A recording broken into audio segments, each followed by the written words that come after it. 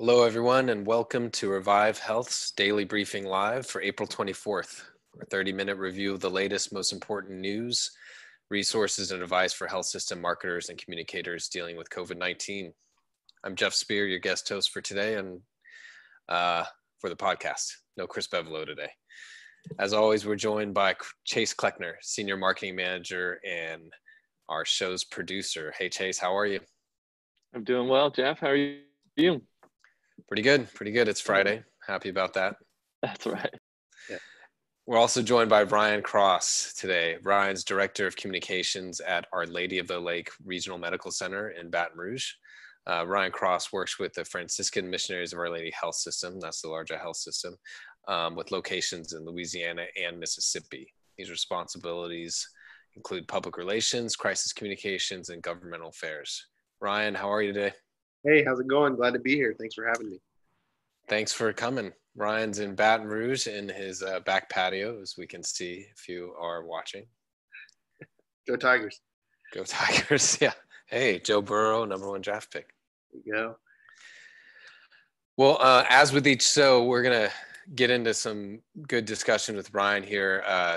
Being in Baton Rouge in Louisiana, different perspective than maybe other states, and really interesting experiences that he can talk through specifically around dealing with some of the media and the strategies that have really been working well there. But before that, we'll go over a couple things. As with each show, we plan on covering some news around COVID-19, how it relates to marketing communications, highlight some resources that we've got for everybody, and share what we're seeing and hearing from Marcom professionals across the industry. And certainly open the floor for questions.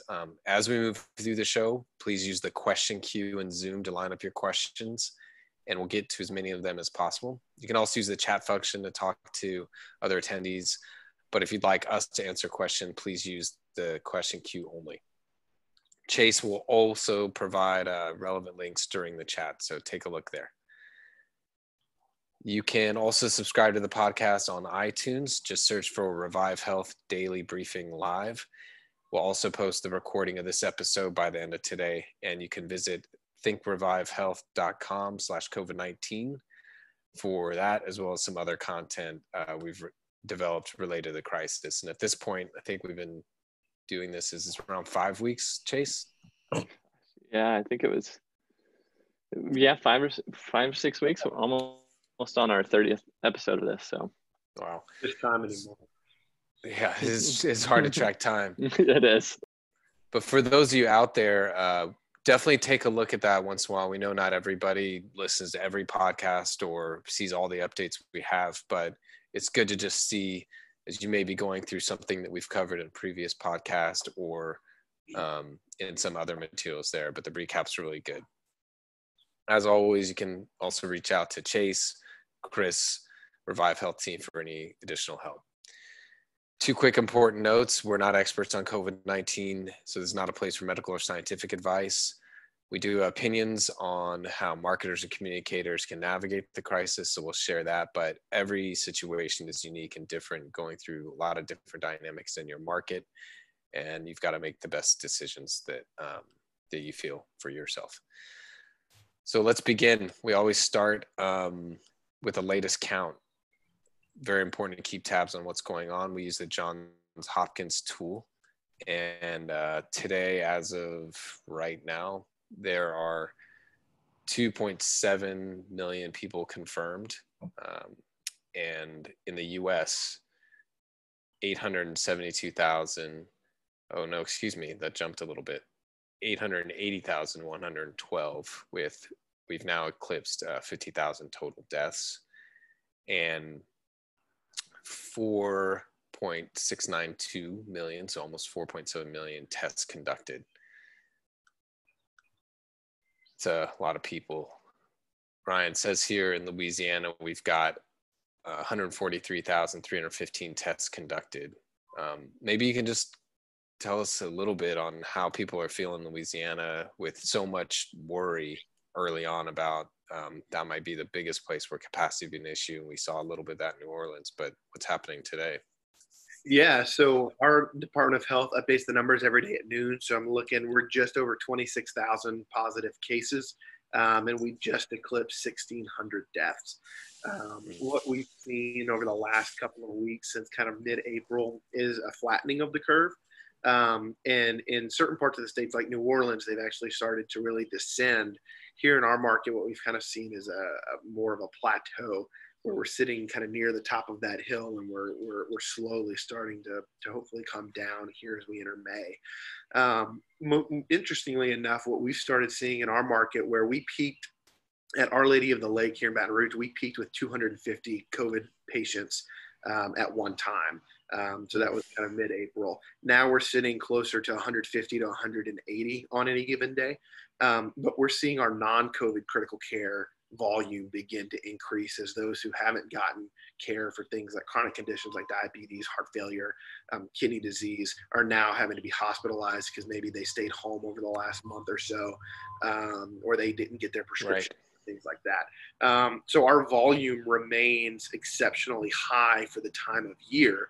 And now it's just a combination. So I think that's the new reality that we're having to learn to live in, is how do you balance COVID patients and what that's going to look like with your critically ill non-COVID patients, especially as we enter through summer and then back into flu season.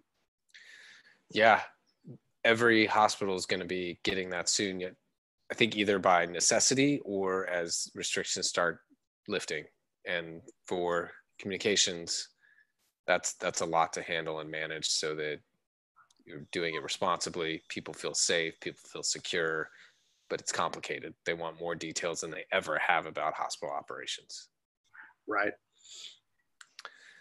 Okay. Well, real quick headline from today. I think everybody, if you're listening live, and if you're listening later, you will know this, but the new stimulus bill came out, $20 billion for providers.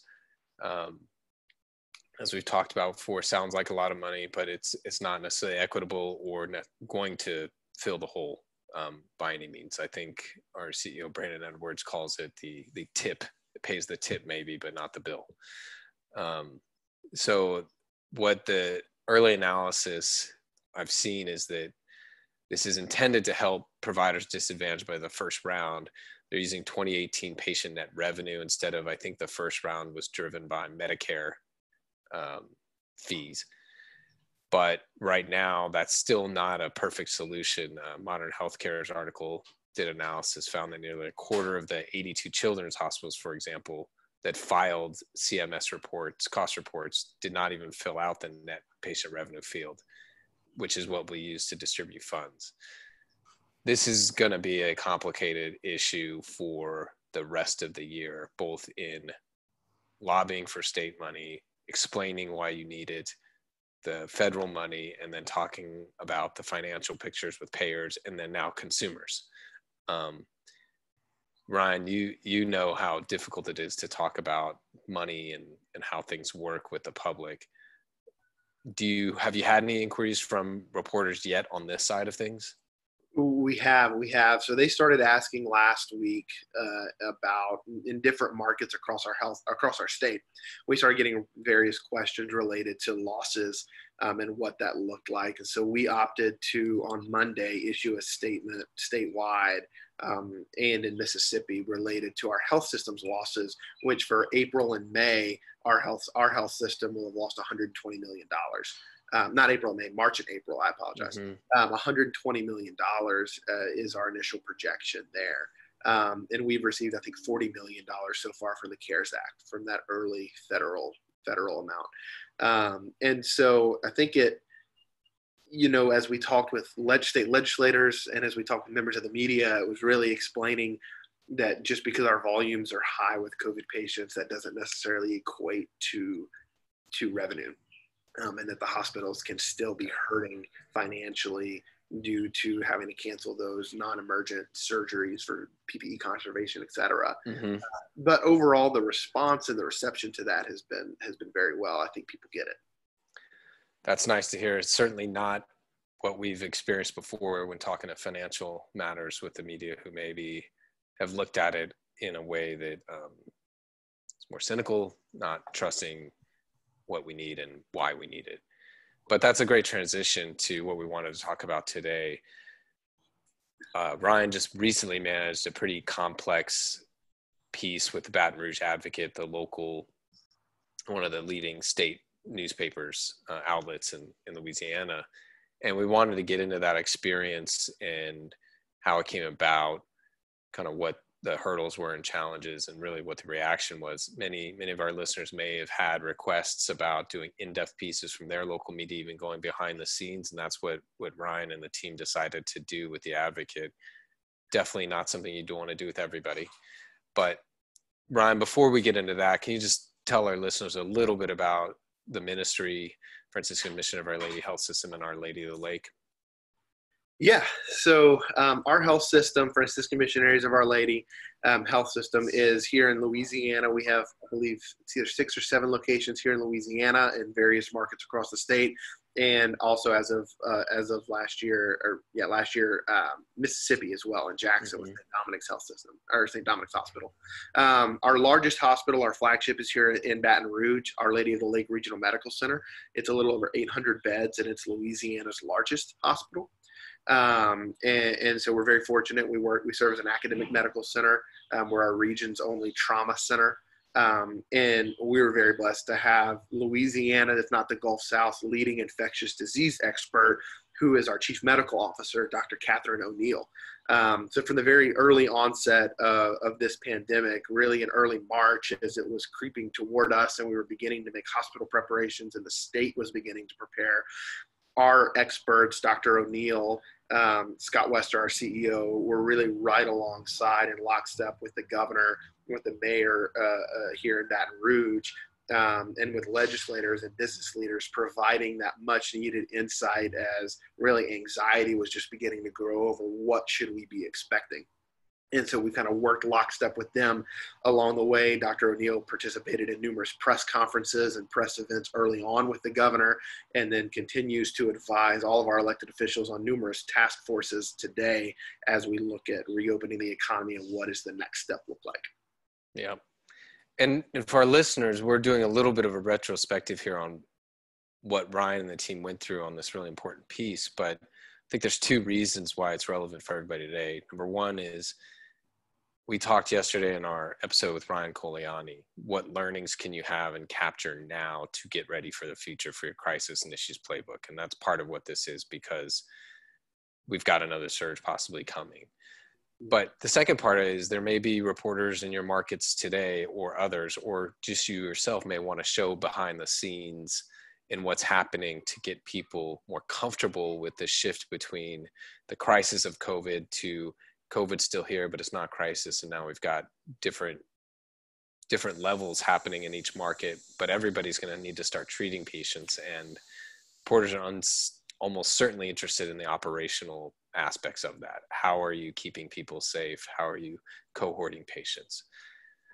So Ryan, I think 2 or 3 weeks ago, you had this amazing in-depth piece run in Baton Rouge Advocate, really highlighted your staff, the team, the complexity of dealing with this. Tell us how that came about. What kinds of things did you have to consider to even do something like that? Yeah, it's a great question. So we've worked very closely with all the members of our media, both television, print, and online here in our market since really the onset of COVID. I mean, from TV stations having our doctors on, or in the beginning, the first 2 weeks of the crisis, we were on every single newscast for about 2 weeks. We had a physician on giving the quick tips that people needed to know to be safe, to prepare. So that kind of led naturally into, and we anticipated that we would end up getting the request at some point, that a reporter, Andrea Gallo with the Advocate, reached out one day and said, hey, what would the chance be that we could come and spend some time on one of your units, in bed, Right. and get the behind the scenes of what your healthcare workers are going through. I think at the time you were getting reports out of New York and Italy of these hospitals that were just overrun. There was video coming out that just showed mass chaos and pandemonium. There were questions about PPE, and nurses and physicians speaking to the media about the shortage that they had. Right. And I think in the minds of many of the media, even here in Baton Rouge, that was what was going on within the walls of Our Lady of the Lake. At the same time as we were getting the request from Andrea, the advocate, we also had some national outlets that had made the request as well, all wanting to kind of dive in. So we took a step back, met with our medical leadership, our operations, our chief executives, and our comms team, and kind of had the conversation over, should we do this? What are the, the costs and the benefits?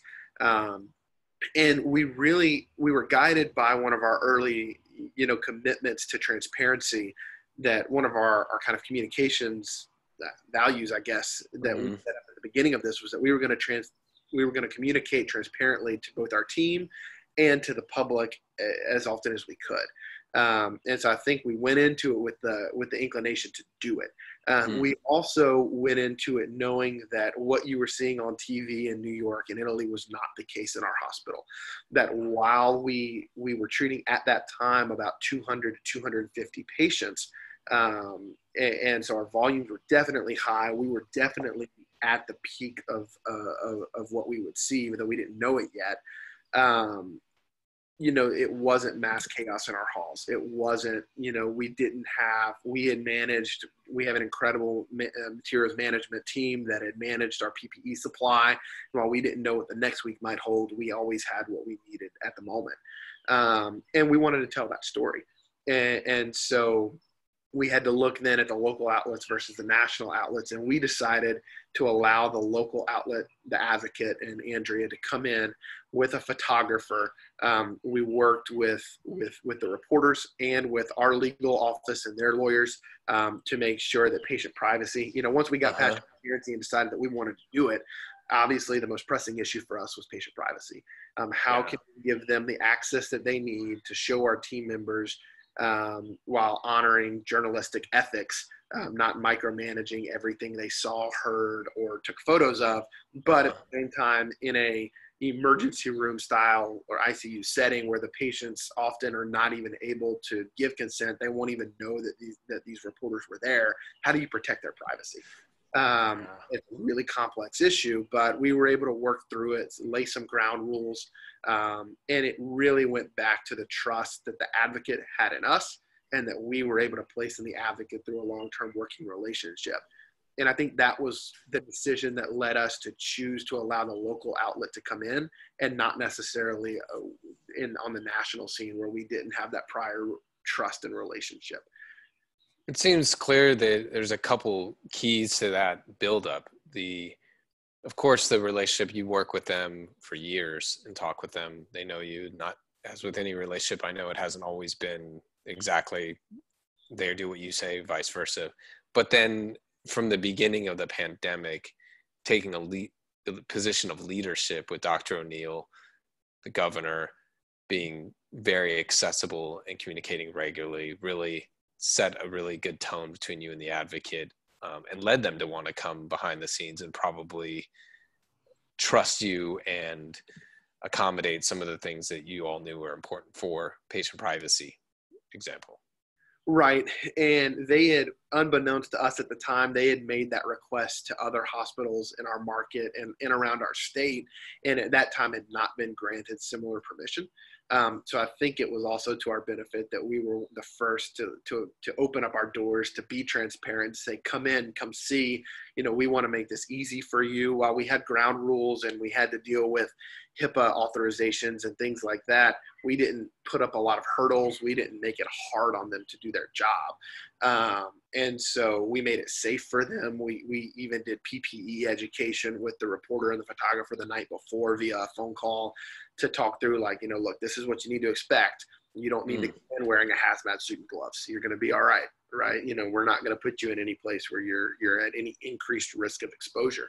And then once they were there, it was, they followed very closely with that. And again, the relationship was there where we were able to guide them, through an incredible experience, which we can talk a little bit more about. How long were they there? Yeah. Tell us about the day. They arrived about 7 o'clock in the morning. Shift change is right around that 7 o'clock hour. And so the idea was to arrive right at shift change, do our little briefing. We met with some of our chief nurses just to kind of, again, talk about PPE, talk about what they would see and experience. And then we headed to the unit around 7:30. They stayed until about 2 o'clock. So, Okay. and we took a lunch break. And so they were there for a significant part of the day. And did they interview any staff, or was it observation and taking notes? We gave them free rein to talk to whoever they could talk to, as long as it didn't interfere with patient care. Okay.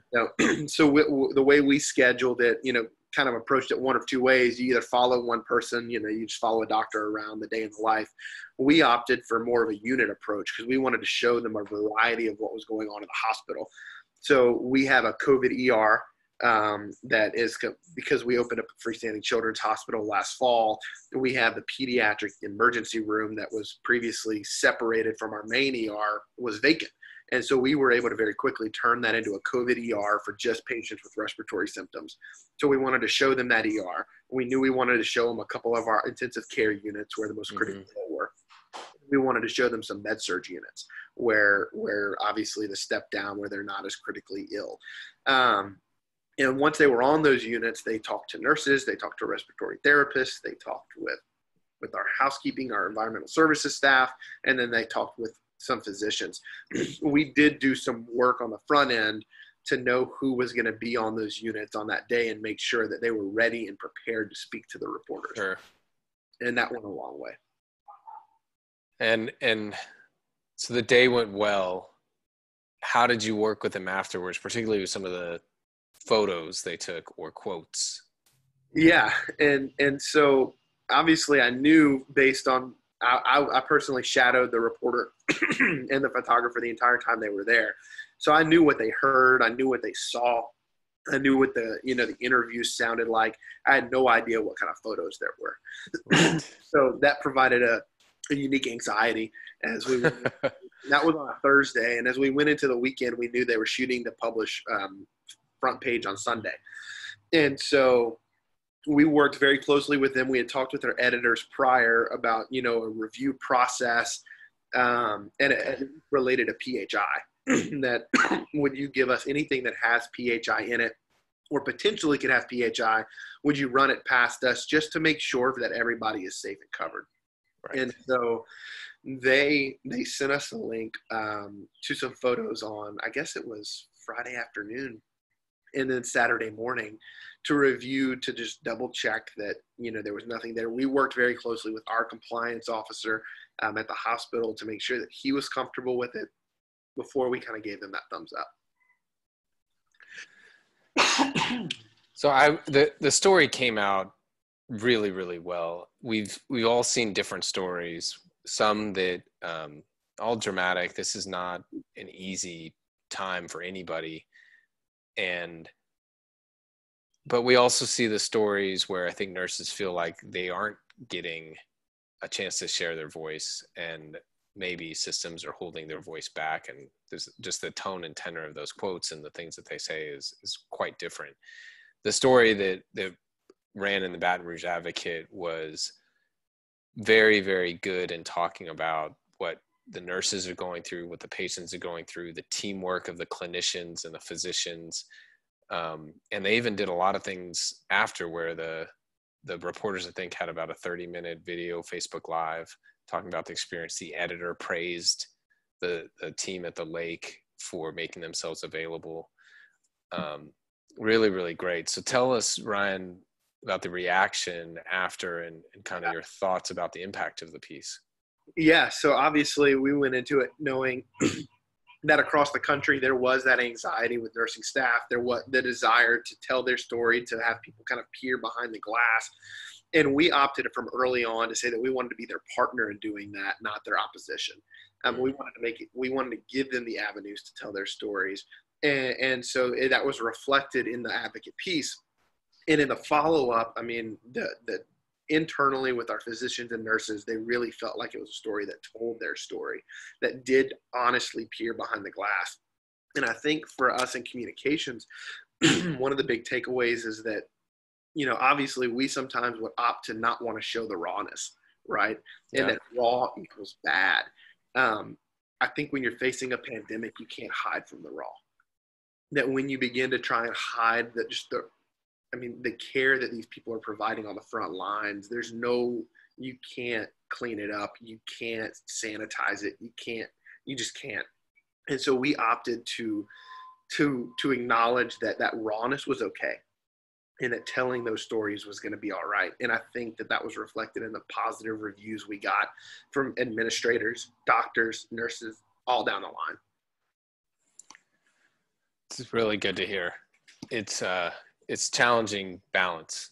And then especially, I think, bringing media in there are some situations where the staff may not want to see anybody, but keeping a pulse, and another important part, I think, of everyone's job is you have to keep the pulse of the organization, keep the pulse of the media, keep the pulse of the community, and figure out when's the right time to do something like this, and when is it too early or not going to be really of value to the community or to your organization.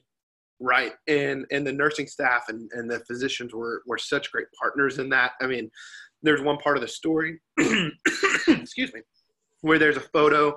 One of our palliative care doctors was going to go into a room, patient that was vented, to allow them to allow their loved one to speak to them, what was foreseeably for potentially the last time. And as the doctor went into the room, the photographer was right there capturing the moment. And on the phone, the husband was speaking to the wife. And when he said hello, and we weren't in the room, so we don't know exactly what he said, but you saw the wife start to cry. And she was ventilated, sedated. So, I mean, it was quite a moment. And the nurse that had been caring for this patient for the last couple of weeks started to cry outside the room. And the photographer was there to capture that moment. And the nurse was able to talk about that moment afterwards. I mean, it was just such a real moment that really encapsulated COVID and what it's doing both to the patient, but also to our staff and our doctors. And that was able to be reflected in the story. And again, I heard more comments about that facet of it from folks in the community, folks inside the hospital, Missy the nurse. It was incredible. We started earlier talking about the stimulus bill and the money and what we're not getting maybe paid enough for right now, and the financial hardships. Mm-hmm. And really for the last decade, the narrative around what hospitals and health systems and all the people that work there, what they do, has been often just whittled down to how efficient is this system. Right. Is the experience really up to par with what it should be? And how are you handling my bills? Right. I think what gets lost is what all of this is for. And it's not just during a pandemic. These people are heroes all the time. Yet right now, they're finally getting some attention. But that nurse that you just described, I'm sure it's not the first time she's cried because somebody that she cared about was losing their life, and she did everything possible to help that person and had to witness a goodbye like that. Right. Absolutely. It putting the face to healthcare and showing the faces behind it has really been an incredible opportunity in the midst of this pandemic, and being able to play a small part in being the voice of our team and allowing our team to have that voice to the community is an incredible blessing and honor. Well, I think it's a great place for us to wrap. And for all of you out there, and especially Ryan, thank you for being here, that are doing this, to sharing that voice. Keep doing it. Push it.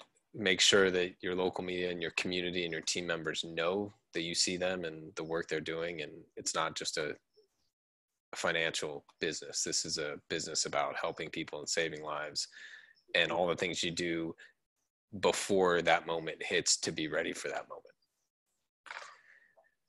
Ryan, thank you so much for coming on and sharing the story with us. Thank y'all for having me. Okay, that's it for today's show. Please let us know if there's something you'd like to cover tomorrow by posting in the Zoom chat channel. I guess not tomorrow. Tomorrow's Saturday. Every day is kind of Monday. the same. Monday. On Monday, we'll have Samantha Pierce Vice President here at Revive Health, talking some more about media news coverage and trends and where things are headed and what we're seeing there. Please remember to visit www.thinkrevivehealth.com/COVID-19 for recording of the episode. And remember to let others know about the podcast, especially members on your team who I'm sure if are going through the nitty-gritty details of making some of these decisions that Ryan just went through today would be really valuable. Definitely building into your playbook for the future. Chase, thank you once again for being the man that makes everything happen here. Absolutely. Glad to be here. And all of you out there, hang in there, keep up the amazing work. The skills you bring as marketers and communicators are critical in helping us all move forward through the crisis. We'll be back Monday and every weekday until this all passes. Talk to you then.